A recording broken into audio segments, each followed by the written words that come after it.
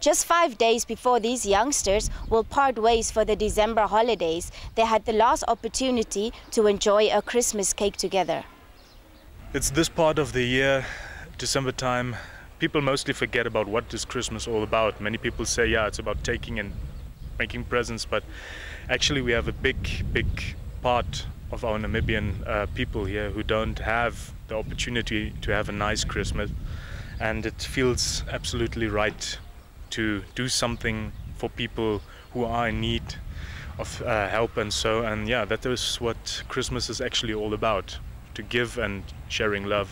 A $4,000 check was also handed over to the school. The owner of the preschool, David Bowero, said he will put the money to good use.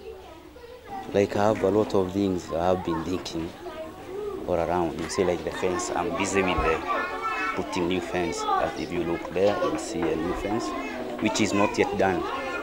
I want to bring it up to this side because of, it's dangerous for the children.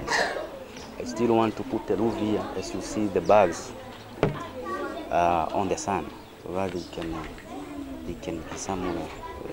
Even the food will be cool, not always getting hot. So I felt very grateful because I never knew this was coming my way.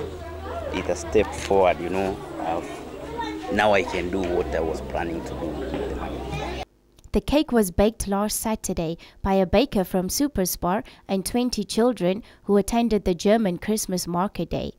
This is the second donation that the Lions Club has made to the Butterfly Preschool.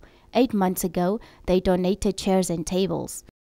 The preschool was formed in 2000. 87 children attend the school.